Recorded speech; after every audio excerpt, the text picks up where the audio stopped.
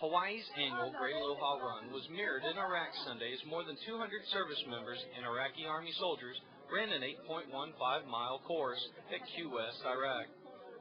Soldiers were also able to participate in Afghanistan, but were very happy to continue the tradition on this deployment in Iraq. Great Aloha Run, we did it in Afghanistan, and we're doing it in Iraq. I'm proud of everything that we do for you, America. In the past 22 years, the Great Aloha Run in Honolulu has raised over $6.8 million for more than 100 nonprofit health and human service organizations and community groups throughout Hawaii.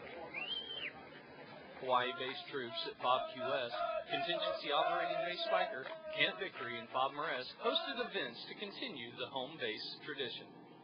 The head count will go back to Hawaii to help out with the Great Aloha Run's tally for total participation.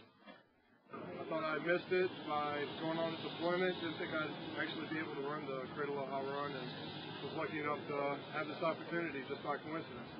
Second Lieutenant Eric Solis from the 364th Quartermaster Company crossed the finish line first, running the course in just over 58 minutes.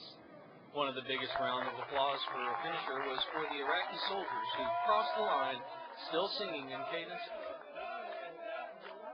And in true Hawaii spirit, the crowd stayed to cheer on the last finishers of the race.